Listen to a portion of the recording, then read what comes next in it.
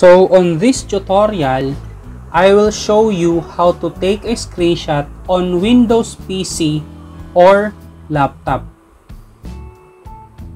So first method is to take a screenshot using the keyboard and paint tool.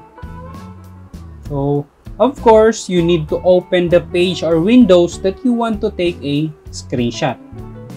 Then you need to click the print screen button twice on your laptop, keyboard, or PC. After clicking the print screen button twice, you need to open the Paint app on your laptop. And then you will click the paste button inside the Paint app. And you can now edit your screenshots using the paint tools available on the Paint app. After you put your edits, click on File and Save As. So PNG is a good file format for your screenshot. Then choose location for your file where you want to save it. That's the first method. Next method in taking screenshots on your desktop. So open the page or windows that you want to take a screenshot.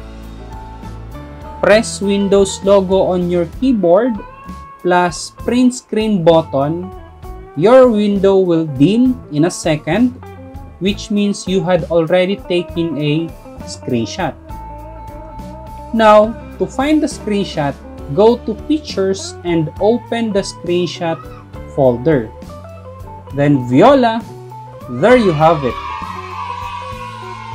Next method is using the Snip and Sketch app on Windows 10 and 11. So actually, I personally recommend this since it is easy to use. To do this, press Windows logo on your keyboard plus Shift and then plus S. So Windows logo, Shift plus S.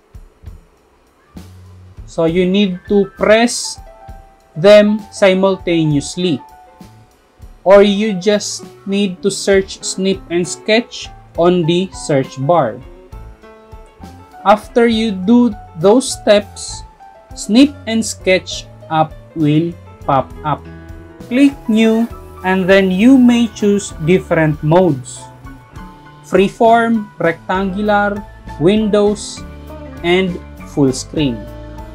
So for freeform, let you take screenshots freely on whatever form you like.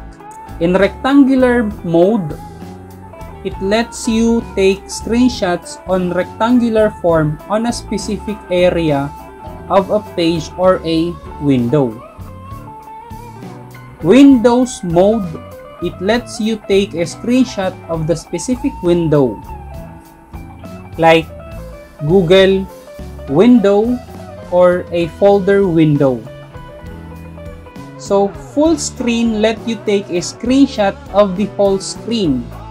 So all apps that are open will be included on the screenshot. Full screen mode in Snip and Sketch is like taking a screenshot by pressing the Windows logo and print screen on your keyboard. So they are just almost the same.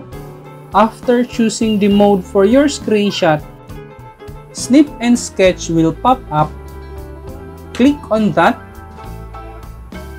You can edit the file using the tools on Snip and Sketch.